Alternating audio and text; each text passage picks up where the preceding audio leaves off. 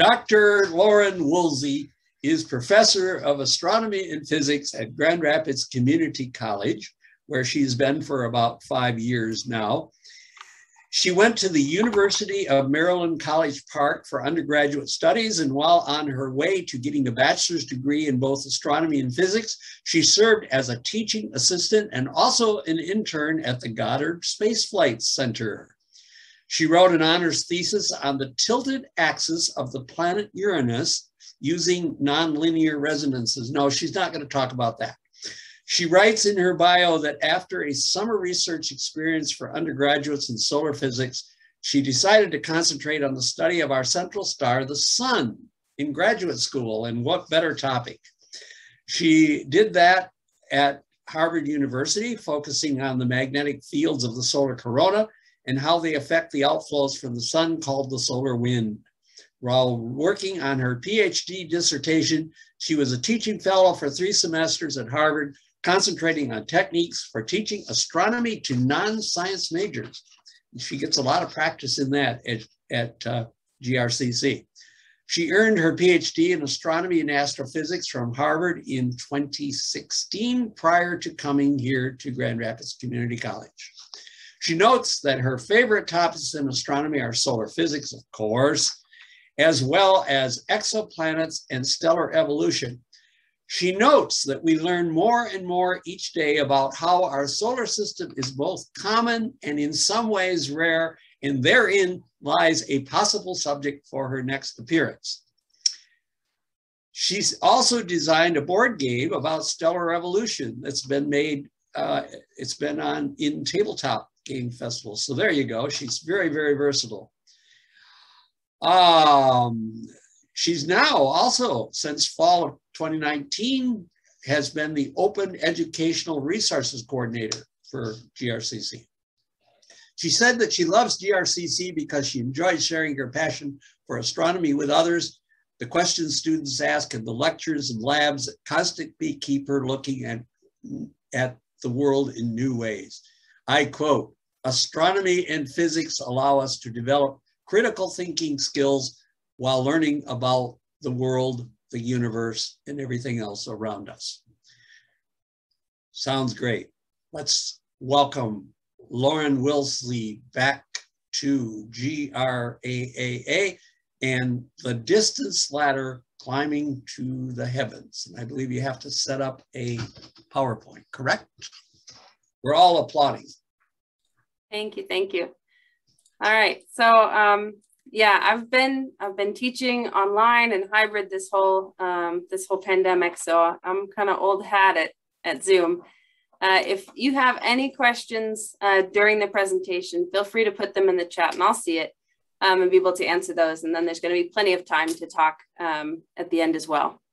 Thank you for the elaborate introduction. I'm a little embarrassed now, but it's great to be back here. So my idea for this came from conversations after I had finished the previous talk I gave to all of you about spectroscopy of the sun, kind of a historical and science background.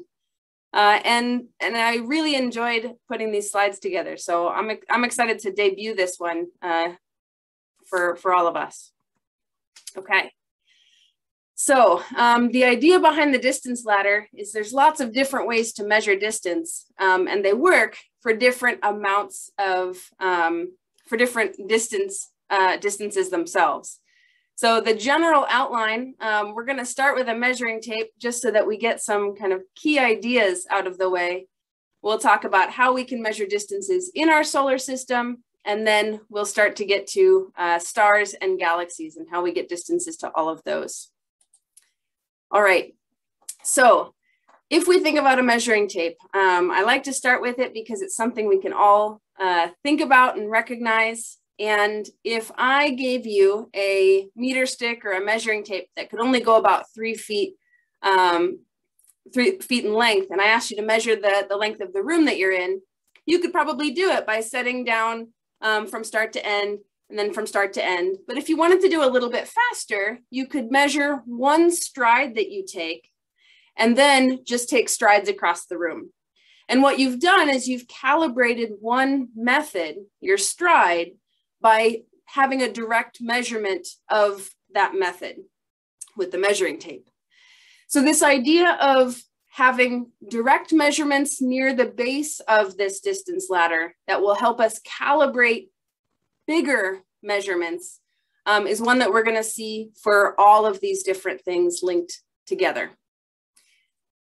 All right, so we'll start with in the solar system. Radio detection and ranging, or radar, is used here on Earth all of the time, if you've ever been caught in a speeding trap or anything else. But it is also used to get measurements within the solar system, because we can send a radio signal to a planet and have it bounce back, and we actually get a measurement for that distance. So the idea is we send out that radio signal, we measure how long it takes to receive that signal back, and because we know the speed of light, we can calculate that distance. So speed and time, we get distance. So that's all fine and good, and that works if you've got something that you can wait around to get the signal to bounce back to you. We use radio for almost everything, but I also like to mention the laser ranging as well.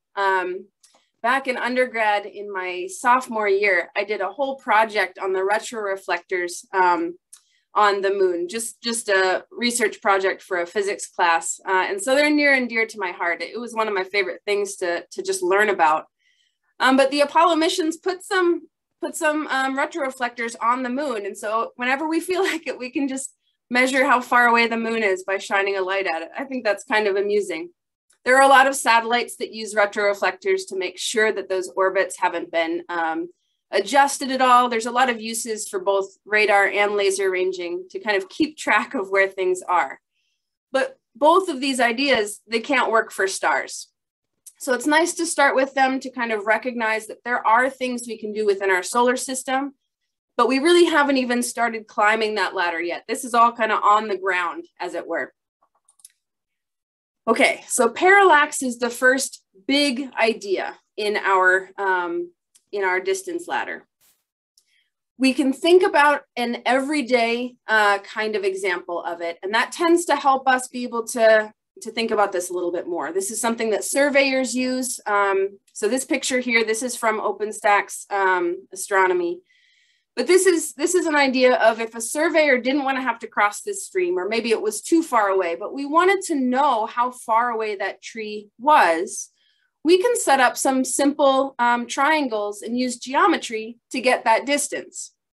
So the idea is we have these two survey equipments, these theodolites, and we figure out the angle. If we point one of the theodolites at the other, and then swing it around to the tree, we measure that interior angle of the triangle. And then we do it the same with the other theodolite, and we get that angle. Then we've got enough parts of the triangle, because we measured how far away we put those two pieces of equipment, that we can get that distance to the tree, which is a dashed line in this picture. Okay, all of that sounds great, but we're not going to put survey equipment out into space. So how does this actually work for astronomy? So it's a very similar process, but rather than putting two separate instruments out somewhere, all we do is we wait for the Earth to move around in its orbit. So we look at where things are at one point during the year, and we wait about 6 months. That makes it the biggest change possible. And we look at where things are in that other location, basically. And we know the distance between those two locations because we know the distance between the sun and the Earth. And so if we watch something, basically we'll go back and forth behind a background, we can measure how much back and forth motion there seems to be. And I don't want this to seem too complicated. We can actually do a very simple experiment with ourselves. If we've got, if we hold our thumb up, and we cover up something, I'm going to cover up the webcam, and I close one eye, then the webcam's fully covered up. But as soon as I switch which eye is open or closed, my thumb has appeared to move back and forth between where I thought it was from one point of view and where it seems to be from the other point of view. And if I measured just how far it seemed to move and the distance between my eyes, I could do this same kind of thing and get the parallax. I'd figure out how far away my thumb was based on that background of the webcam and laptop. This also helps us think about the fact that if we are doing this with our thumb very close, there is a huge amount of change from the point as seen from one eye to the point as seen from the other. And if we do it really far away, there's a small amount of change. And so parallax is really, really good for nearby stars, and it becomes very, very difficult for very distant stars. And the equation involved is as simple as we can make it by cheating and coming up with brand new units to make it look this simple. So P is the parallax angle in arc seconds, and that's a standard unit. But the reason this can look so simple, P equals 1 over D, is because astronomers had to come up with this unit of parsecs in order to have this work out all nice and not have weird numbers attached to it. So if we measure a parallax angle of 1 arc second, then that is a star that is 1 parsec away. And there's going to be a helicopter that will be some amount of background noise, but hopefully not too much. And the unit of parsec even comes from parallax and arc second. And so it really was created for this particular purpose. But again, the distance gets harder to do as we go further away. Yeah, the 3.26 is just because light year is based on the light speed. So that is kind of a fundamental physics idea. Parsecs are really designed just to make this particular equation look nice and simple. So we started to use it in astronomy all the time. I don't know why we really needed it when we could have just stuck with light years, but we like to be weird and confusing sometimes in astronomy. All right, so when are we actually doing this? Actually, I'm going to go back a slide. So this idea of parallax, the ancient Greeks knew that this was a thing, right? Not with stars, but they could hold their thumb up and switch which eye was open. The idea of things moving against a background is something that's been known for a long time. And the ancient Greeks actually tried to do this with stars. Their methods of observation were not precise enough to actually see a difference. And so their conclusion had to be that all of these stars were just the same distance away. We get this celestial sphere model that they really kind of believed or just simplified as these are all things that are far away. But as we get better equipment, and on Earth, we can do this parallax measurement for some of the nearest stars, but to get really precise measurements and to get the ability to measure more distant stars, we have to do this by satellite. Many of you fully understand this idea that our atmosphere limits how our resolution can actually be through a telescope. And that limit on resolution is also going to limit the ability to see a change from one part of the year to another with parallax. So Hipparcos was the first big satellite that did all of this. And with Hipparcos, it was launched in 1989, and it can see stars up to 50 parsecs away, so about 150 light years. And so for reference, the closest star to our solar system is 1.3 parsecs away. That's a measurable change visibly over the course of the year for ground-based telescopes and for Hipparcos.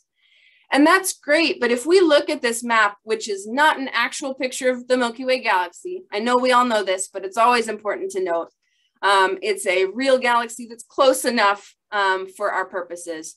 That tiny little yellow dot, I'm going to zoom in on it, that's how much Hipparcos can actually measure with parallax. So we're starting to see that this might not be the only measurement available to astronomers. We wouldn't be able to get very far, literally. So Gaia is the next step forward. And the big mission objective is to be able to measure these positions and velocities of 1 billion stars in our galaxy. Our galaxy contains 200 billion stars, so it's a small fraction, but it is still very impressive. It's also going to be collecting all this other data, brightness and temperature and composition, and it's going to try to create this three-dimensional map of the galaxy, because if we can get all these different positions and how stars are moving, that's a really nice data set. And it really will be a very nice data set. This image is one that I pulled that did a lot of the calculations for me. We are somewhere here in 2021 in between with the Gaia satellite, in between a data collection area that is bigger than this red circle, but we are not quite yet at this big green circle. Yeah, Chris, I don't actually know how many releases Gaia has provided, but I do know that we're somewhere in between those two. So we've got a plan, basically. But even when Gaia has decided that it's done, this is still only going to be about half our galaxy, because it's also the case that we can't measure a parallax if there's nothing in the background to be able to see this going back and forth idea for.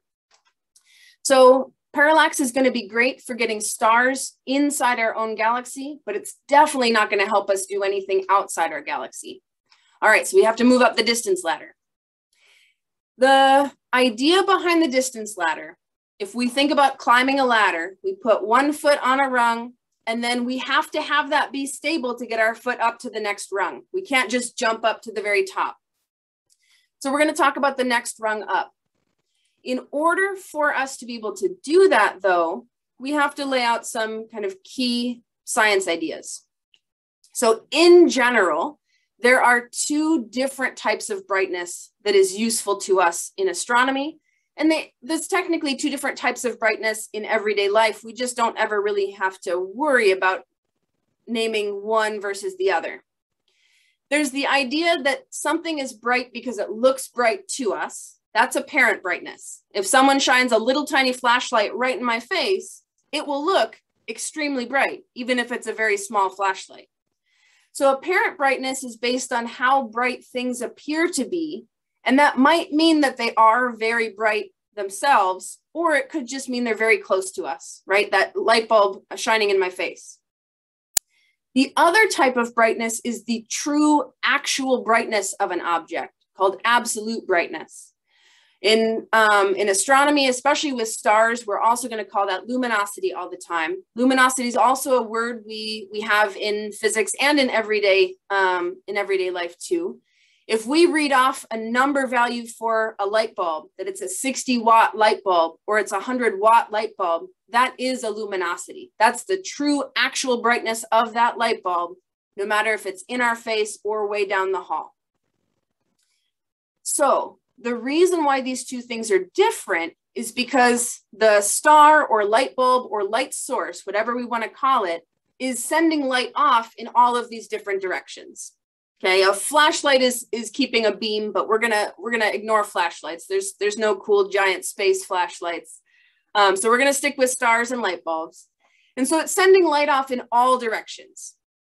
If we think about where that light is at any given moment, it's kind of along big spheres that keep getting bigger and bigger. And the surface area of a sphere, 4 pi r squared, that r squared is really important to us when we start to think about stars looking bright versus being bright.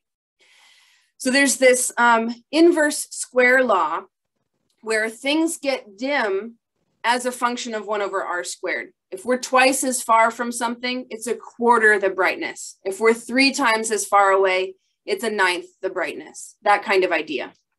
So when we see really bright stars in the sky, a lot of the time it's because they're close. They're in our stellar neighborhood, or they're really, really bright stars in general. Okay. So the key thing then is, if we know how bright an object is, how bright it inherently is, someone tells me that they have a 60-watt light bulb, and we can measure how bright it appears from our point of view, with those two numbers, we can calculate the distance. Now, in general, stars in the sky, they have a whole range of possible brightnesses. It is not that easy to know for sure the absolute true brightness of a single star. So instead, there's a finite number of objects in astronomy that have a known, clear, measurable, or calculatable absolute brightness. And we call these things standard candles. We could call them standard light bulbs, but the definition is old enough that they're called standard candles. So if we have two 60-watt light bulbs and one is in our face and one is down the hall, the one in our face looks brighter, the one down the hall looks dimmer, but they are both the same absolute brightness. They are a standard candle. So the first of the two standard candles that I'm going to focus our attention on are Cepheid variables. There's a couple of different types of variable stars, but Cepheid variables are the really useful, really impressive ones. Now, variable stars in general are stars that are in the process of dying. They have lived a nice, healthy life for 90% of their overall expectancy at a single brightness, a single temperature, just kind of shining. And they're starting to run out of fuel in their cores. For certain stars, that process becomes really unstable, and they go through this pulsating process where the star itself is physically getting larger and all that surface area is shining, which makes it brighter. And then it gets physically smaller again, less surface area, it gets less bright. These Cepheid variables actually helped us discover the idea that there are other galaxies in the world.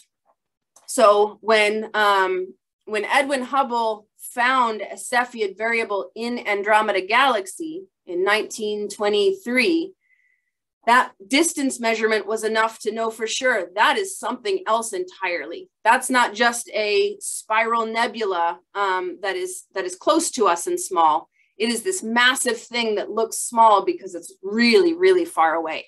So Cepheid variables are really cool. They're one of my favorite just objects that exist in astronomy. Now, there's different types of Cepheid variables. There's different types of variable stars. We're focusing on Cepheids because they're the brightest ones, which means they're the most useful to us. If it's brighter intrinsically, that means we can see it from further away.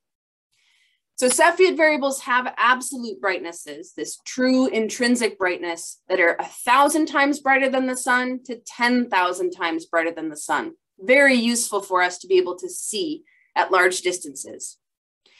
And there's this very specific behavior that they have where their ability to get brighter and dimmer, which again, this idea that they're physically getting larger and smaller, there is a clear relationship between their true brightness, their luminosity, and the period it takes for them to go from being very bright down to being very dim to being very bright again. So the example shown on the slide here, if we look, we've got a peak in brightness at 3 days worth of tracking and another peak at 9 days worth of tracking. This has a period of 6 days. Now, this statement here at the end, the big church bells compared to tiny jingle bells. If we think of a really large bell, for it to be able to ring multiple times, it's going like ding dong. It's a long period of time. The really, really bright, very big Cepheid variables have a longer period. And the smaller ones, the little jingle bells, we can go ding, ding, ding, ding, ding. They're the smaller ones that have a much shorter period, but they're also less luminous. They're just physically smaller. So we've got this great graph here that shows a handful of Cepheid variables, all these different periods and the different luminosities. So the bigger it takes for them to get from bright spot to bright spot, the truly brighter they actually are. And the thing that we can then do, because we can draw this clear line and have a relation between the period and luminosity, is we can physically measure the period with our telescopes. Any of us could do that just out in the backyard, finding a Cepheid and seeing how it changes brightness from one day to the next. And if we measured, for example, a period of 10 days, we would come over here to 10 days, we'd go up to where this is on the graph, and we would measure a luminosity that would be maybe 2,000 solar luminosities. So very, very helpful for us. The point though, bringing it back to the distance ladder, is that this was originally a period apparent brightness relationship. When these were being studied, they were all a set of Cepheid variables in the Large Magellanic Cloud. So we can't see that from Grand Rapids, but it's in southern skies. It's actually a dwarf galaxy outside of our own, but we didn't know that when we were studying these. So they did actually all have the same distance, so the relationship could be determined.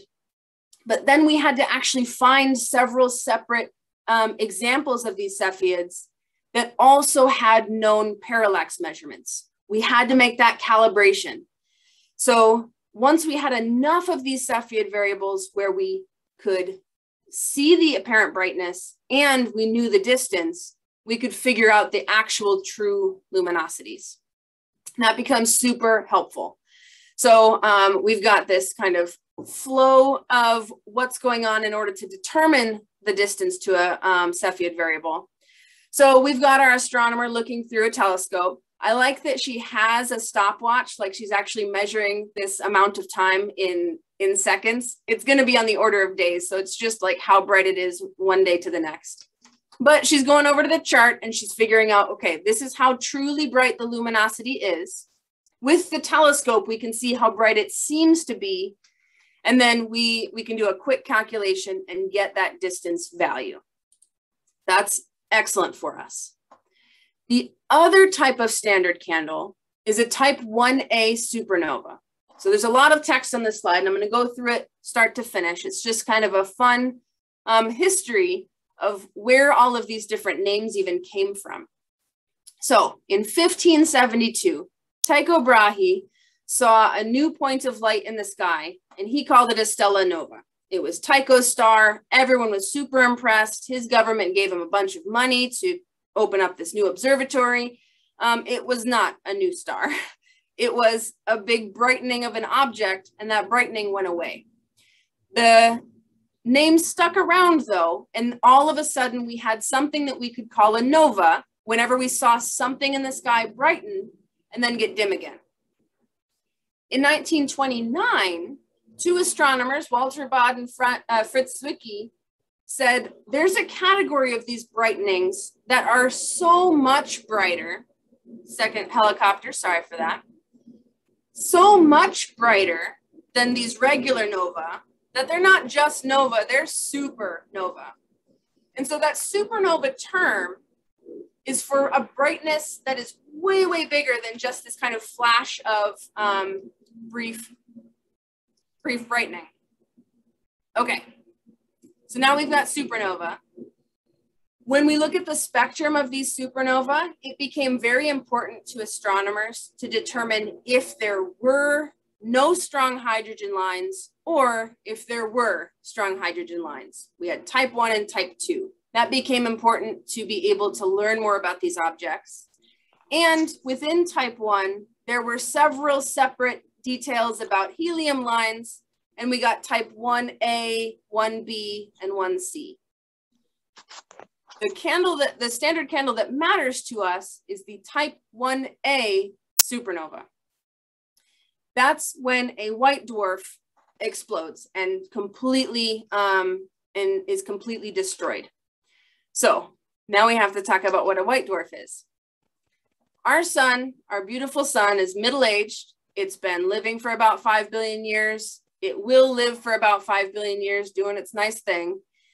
But after that time, it's going to shed its outer layers in a planetary nebula. Those are beautiful to look at through a telescope.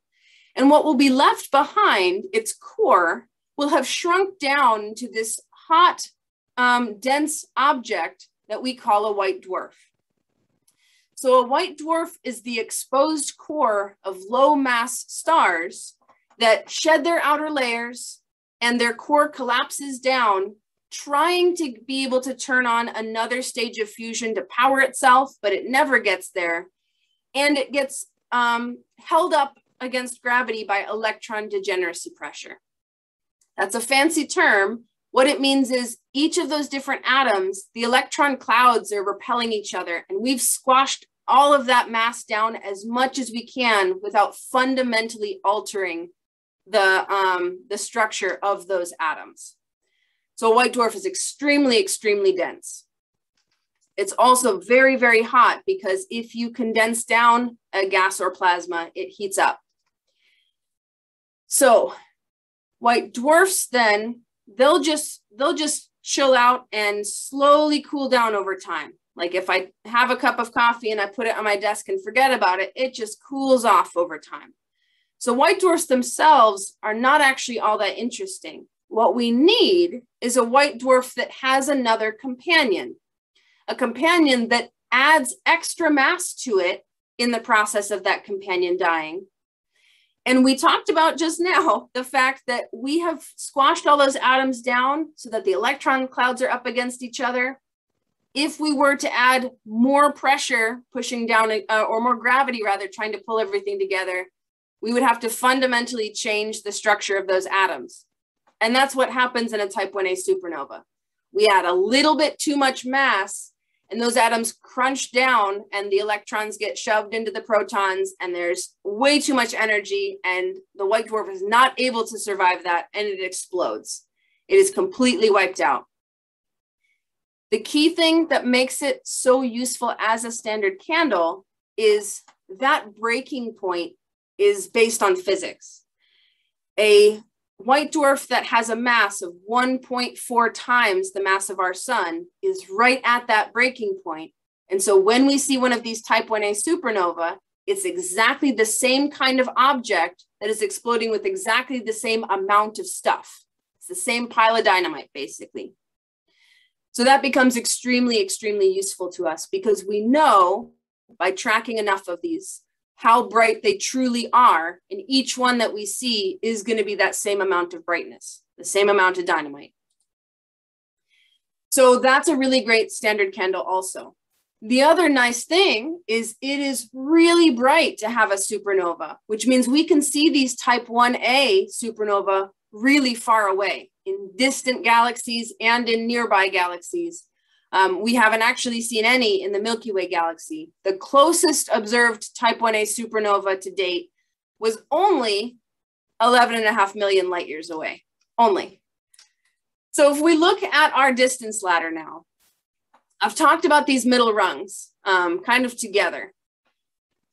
We have a direct measurement when we talk about parallax.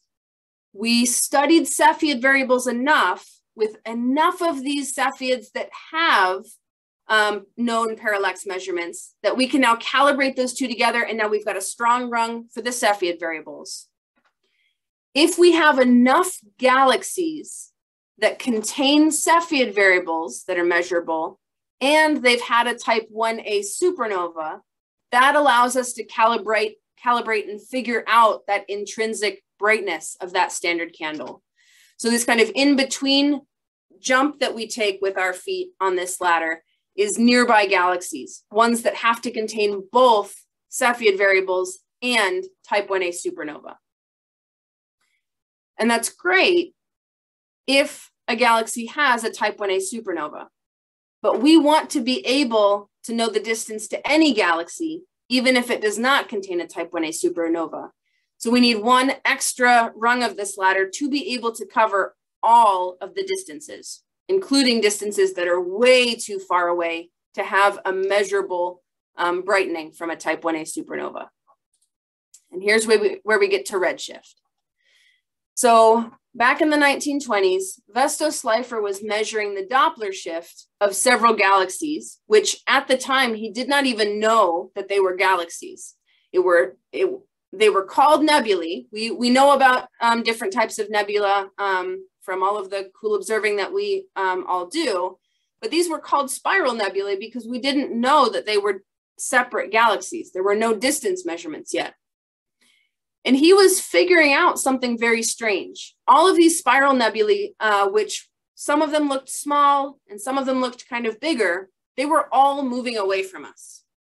So Doppler shift, kind of a standard, very brief background of what Doppler shift is. If we look at the spectrum of a star, that whole spectrum will get red shifted or blue shifted based on whether things are moving away from us, red shift, or towards us, blue shift. So with this initial understanding, George Lemaitre started doing a bunch of theory on paper, and Edwin Hubble started doing a bunch of observations with his telescope. And they were both gathering information from what we now call the Hubble-Lemaitre law. And that law is quite straightforward. It's just that the velocity that we can measure from the Doppler shift is equal to a constant called the Hubble constant, h0, times the distance away that an object is. And all of these points are kind of indicating measurements along the line, and that line is very simply just velocity equals h0 times distance, where the slope of that line is that Hubble constant. Okay, so we have this excellent piece of science, but why is this happening? The galaxies are red shifted because they are moving away from us. They're all moving away from us because the universe itself is expanding. Now, the reason why the universe is expanding would be a whole separate talk. It sounds like we've planned talk number 3, so maybe this will be talk number 4. But the idea that these things are all moving away from us, the common models that we can have in our head, because this stuff starts to get really brain melty, but the common models we can have in our head are like raisin bread, where if you bake raisin bread, all the raisins start to get further away from each other in a very measurable way that fits this Hubble law. Or if we were to draw different galaxies on a balloon and then blow that balloon up, they would also all get separated from each other in a way that looked very similar to this Hubble law. So how far does our ladder go? When we want to think about distances, that's helicopter number 3. That's kind of impressive. When we want to think about distances, the methods that we've talked about, this idea of a distance ladder is really important for us to understand. There has to be overlap in these methods because past parallax, none of them are direct measurements. So parallax, the closest star to us is 4 light years away. So it could measure things closer, but there's nothing closer to measure. And with Gaia, the intention is that it's going to be able to get up to 30,000 light years away from our solar system. Cepheid variables, the closest one to us aren't that close, but we can see them without them being too dim to be visible, up to about 60 million light years. After that, Cepheid variables exist, but they aren't bright enough for us to notice. Type 1a supernova, we talked about how the closest one to us measured so far is 11 million light years. A type 1a supernova absolutely could happen closer to us. It could happen in the Milky Way galaxy. It's just rare enough that we shouldn't plan on it. We shouldn't expect it. So the usefulness of the type 1a supernova goes from about 10 million light years out to about 3 billion light years. This is a really, really bright explosion. So it does a very good job of being able to measure very large distances. And then the Hubble law, the Hubble-Lemaitre law, starts at around 300 million light years and extends as far as we can actually measure light from galaxies. And it becomes the ladder up to infinity. The one thing I want to note about all of these different measurements is that the calibration is kind of constantly being clarified and updated. And type 1a supernova, the ones way at the edge of the distance here, they were actually the type of observation that allowed us to figure out that not only is the universe expanding, but that expansion rate is accelerating. So it was observations of these standard candles, because they are standard candles, that allowed us to figure out that the universe was accelerating. So that's observations from the 1990s and the Nobel Prize in Physics from 2015 or 2014. So kind of cool. So all of these different tools are the way that we've figured out where we actually are. We are on Earth. We can measure some radar around. We can send laser over to the moon and back to figure out how far away it is. Within the inner solar system, we can use radar quite easily. With the outer solar system, maybe we're sending back and forth to our deep space network rather than really bouncing something off, an object. The question in the chat is a very good one. I'm going to save it for just a little bit, but it's very important and useful. I'm going to talk about it right here in this local group. So the closest stars to us, they have gotten mapped out through parallax. All those closest stars, parallax is the prime measurement tool for us. To map out the Milky Way galaxy, there are a whole lot of different methods for measuring distance within our Milky Way galaxy that I haven't covered because they're not one of those core required rungs to have a viable distance ladder. And then the local group has been mostly mapped out through Cepheid variables. The local group is the group of galaxies that are gravitationally bound together. So the question in the chat from Jim about if the universe is expanding, why is Andromeda on a collision course with us? And the very simple answer is gravity. It's part of our neighborhood. Our local group is a self-contained structure that is still staying together, kind of like the whole raisin within the raisin bread. It's that cluster that will continue to kind of move around each other. Gravity is pulling Milky Way and Andromeda together. In about 3 billion years, we'll have this nice collision course. But that's not in the Hubble flow because of gravity. The Laniakea supercluster is our way to describe our local group, which we can kind of treat like a neighborhood. And the Laniakea supercluster is all these different neighborhoods. So maybe we start to think of that rather than a single neighborhood. We've got lots of neighborhoods. Maybe we're talking about a city or a state of these separate gravitationally bound things. These superclusters are the last structure that we can really think about as being not quite fully part of that Hubble flow, the expansion of the universe. But once we get beyond that, we have the observable universe, which is expanding at a rate that is accelerating. So kind of cool stuff. That was all of the different things I wanted to talk about, start to finish. And I want to open it up to questions.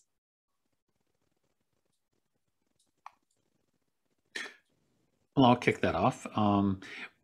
In using, parallax and redshift, and of course radar, well, within the local group, those are all things that are, if you will, intentional measurements. You can decide on an object and then say, okay, let's perform an experiment to come up with some data for a measurement.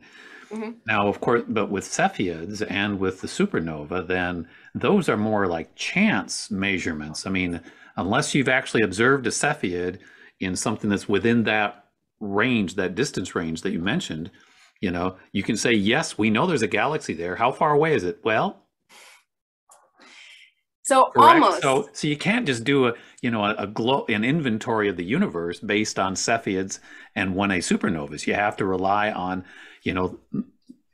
next month we'll have a couple more added to the inventory, but it's not something that you can't plan it.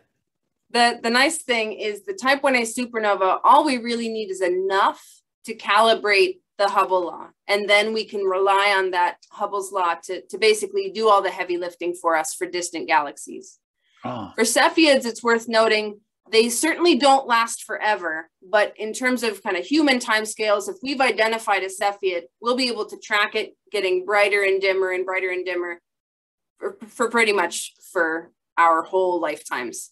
So those Cepheid variable stars, they don't last forever, but they are not just a single event. They'll keep getting brighter and dimmer in a very measurable way. But you're right, the type 1A supernova, we don't want to rely on it heavily for a kind of consistent way to measure distances. We needed it, though, to be that rung to get to the top of the ladder. Okay, all right, yep. And at which point is the redshift, how far away does something have to be for the redshift to be effective? Obviously there isn't going to be a redshift between us and the moon, but there is, yeah, so the The redshift has to be outside the local group. So that gets back to Jim's original question about the universe expanding, but Andromeda heading towards us. Things are only going to be moving away from us if we're outside the group of galaxies that we're part of. So the Milky Way, the small and large Magellanic Clouds, the Andromeda Galaxy, those are all things that are gravitationally bound. We're not seeing redshift for those. We're actually seeing blue shift. Andromeda is heading towards us. Okay. All right. I see the question in the chat about the two different measurements of the expansion, but I need a little clarification on what you mean by that. If you measure the expansion of the universe by type 1a, you get one value. If you measure the expansion by the CMB, you get a different value, and the error bars do not overlap. And I've been fascinated by this for what, last couple, 3 years. So I'm throwing you a bone. You can ignore it if you wish. Oh. I mean, it's a very fascinating topic that does get into detailed enough cosmology that is outside my wheelhouse. And I agree it's fascinating. And I'm glad that there are people working on that. But that's not something that I have any insight into. I can go get a second PhD and work on it. But until then, I probably can't tell you much more than you've been reading up on. Yes. It turns out that it was one of those assumptions that they were going to overlap and they would find this kind of happy ground. And then instead, what they're actually, the more data that comes in, the more clearly they seem to be separate measurements. And it's like, the excitement is this could mean there's new physics to be discovered. Exactly. That keeps a lot of people in jobs. so. I have a question. Oh, somebody else did. Who was first? Well, this is Randy. You can go first. Oh, thank you, sir. I've heard that there's been some discussion, a little controversy about type 1a supernovas, that perhaps they're not the most reliable standard candle after all. Can you shed me some light on that? I sure can. So that one I can tell you about. It's also unresolved, but it's a straightforward problem. So when we call something a type 1a supernova, it's because we can see the spectrum of what elements are there. So we know that we're talking about a white dwarf because of the elements that are missing from it. And so we know what it's made out of. The controversy is the way I described it. The nice classical view of type 1a supernova is it's one single white dwarf that is at the maximum mass it can have, called the Chandrasekhar limit of 1.4 solar masses. And that thing has just been pushed over the limit. And so we've got 1.4 solar masses worth of white dwarf that is exploding. However, now that we have started to see several different, now that we've been able to detect several different conformations of neutron-neutron star mergers and black hole mergers with gravitational waves, we also recognize that it's very likely that a white dwarf could merge with another white dwarf. In that case, that would be more stuff that is exploding, but it would still look like the same kind of stuff. And that would cause an explosion that is called a type 1a supernova and is brighter than that classical definition. And that causes some problems then for us trying to use it as a distance measurement. Thank you. Yeah. Hey, Lauren, what's the current accepted value for the Hubble constant? I forget, you keep changing, I see. Oh, goodness. I do not remember that one off the top of my head. It's 70 something kilometers per second per megaparsec, but I do not know the number off the top of my head. 67. Oh, it's 67. Oh, and my goodness. It's changed since error grad bars school. do not overlap. Yeah, because I probably have to updo my slides for my I know, class. I should too. So the idea that this slope nearby, like the nearby slope for this, is fairly well known. It's once we get further and further distances that it's not really a straight line anymore. And that's when we're starting to talk about something that's more complicated than just a line on a graph. And that's where those different numbers come in.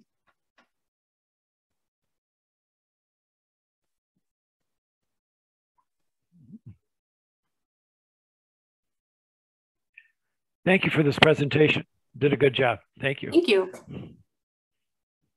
And I sent the slides to Chris, so he'll hopefully put them where people, at least in the group, can see them. The only slides I didn't show us is a list of different things I didn't talk about, the smaller rungs in the ladder that if they're missing from your ladder, it's not a big deal. You can still climb up to the top. And then a list of where all these different pictures came from, because that's always important and useful to know.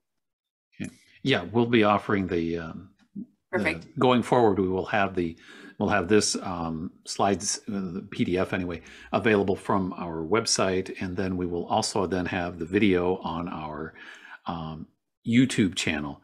And by the way, if you just go into YouTube and do a search for GRAAA, apparently it's an acronym that's not in a lot of use, because you'll hit our site, our YouTube channel comes up pretty quickly, pretty early in those results. So we've got a few videos out there. So this will be there as well. So yes, Perfect. Thank you. Yeah, of course there's some nuances to that distance ladder that you can then pick up on. And that's a nice segue. One of the things Dave mentioned in the very nice introduction is the role I have as Open Educational Resource Coordinator. So I teach my classes with OpenStax Astronomy. It's a free textbook.